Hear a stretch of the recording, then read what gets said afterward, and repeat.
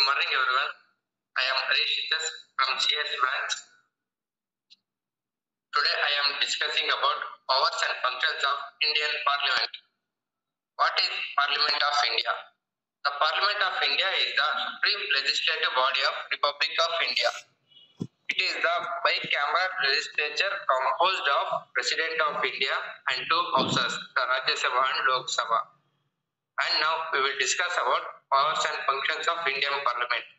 The Parliament's powers and functions can be divided into several categories, namely, first one is legislative powers and functions.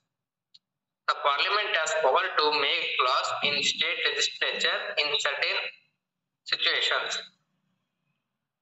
When upper house of Parliament possesses a resolution in that direction, during state of national emergency, when more than two states ask Parliament to take action, when international treaties, conventions and agreements need it, when President's role is in force.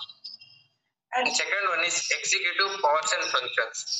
The executive consists of President, Vice President and Prime Minister along with Council of Ministers. The Parliament has authority to reject any bill that is presented to Cabinet. The motion of no confidence can be used by Parliament to remove government from power. The Council of Ministers is in office until Lok Sabha give it its confidence. The duration of cut motions, adjournment motions, and censure motions and other procedural techniques are used by Parliament to exert control over executive. The Parliament exercises authority over government through these committees. The third one is financial powers and functions. When it comes to financials, Parliament is final authority. Executive can't spend a penny without Parliament approval. Cabinet prepares Union budget which is then presented to Parliament for approval. The Parliament exercises budgetary and post-budgetary control over government.